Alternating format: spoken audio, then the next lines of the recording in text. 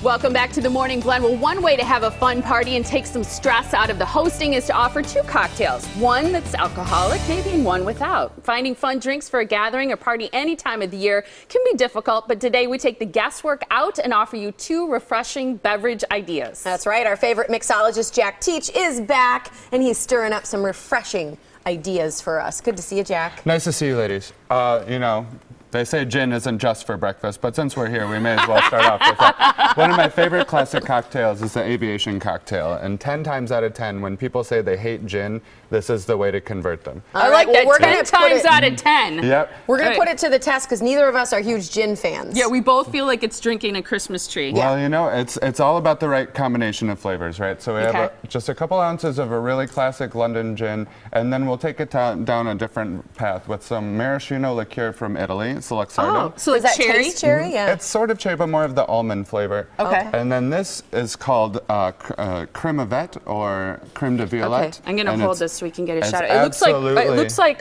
water with purple food coloring in it. And you know, if you use too much of it, it tastes exactly like syrup. magic potion. And but that's why just adjust a little bit, and it really Okay. sets off all of the wonderful bright flavors.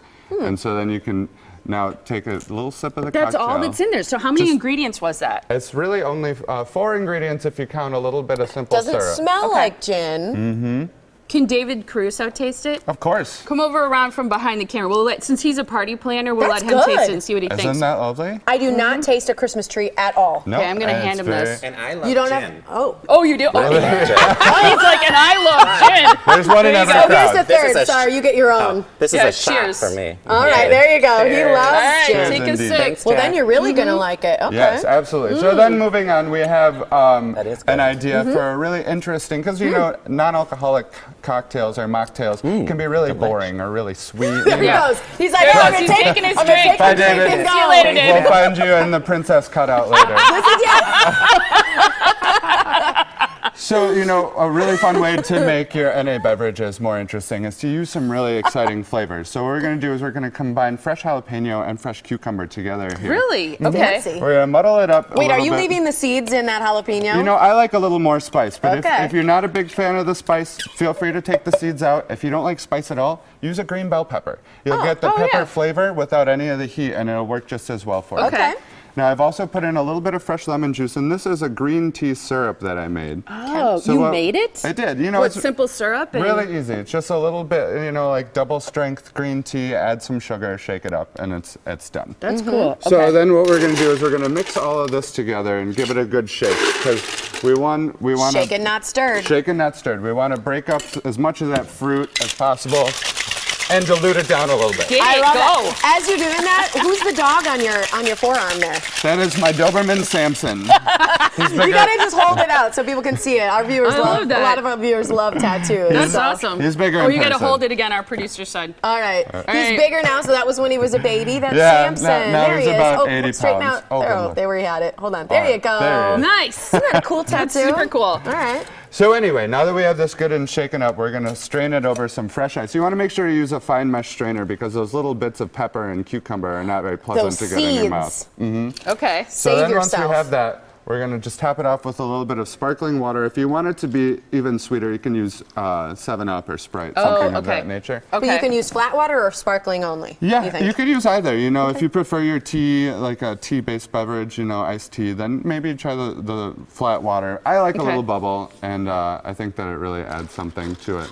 Then we garnish with a little fresh cucumber. I feel like I could and actually be a fan of jalapeno. a non-alcoholic drink because it looks so darn good. I need to Absolutely. mix it up. And since I'm driving, I figure this one's a safe one for me. Perfect. this Yeah, one. exactly. Oh, that is so Cheers. good. Cheers. This is Cheers. extremely refreshing.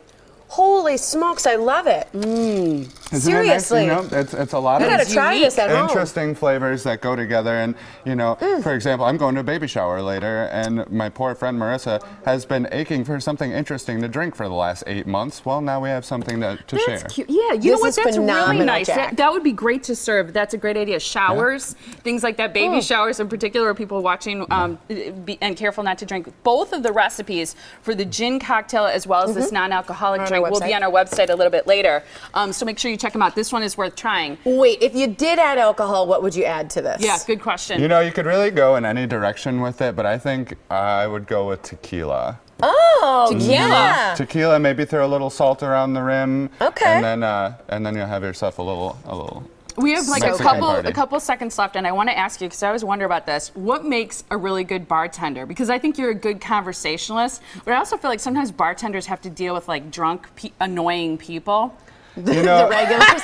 He's got a lot of those at hi-hat. That's where you can find Jack. there's always a lot of characters, but you know, I find patience. You know, it's the same at home. You just take 10 seconds and just wait, because it's Take all, a deep breath. You know, Do you feel like you have a psychology degree after being a bartender? I feel like I could probably get a head start if I wanted to pursue that pretty easily. But you know, just listening to what people like, it's what makes them want to come back and see you again. And if people love Moscow mules, you make great ones at hi-hat too. We sure do, and Yeah. they're always on special. Yeah. So, Are come there on down. certain days of the week that you work?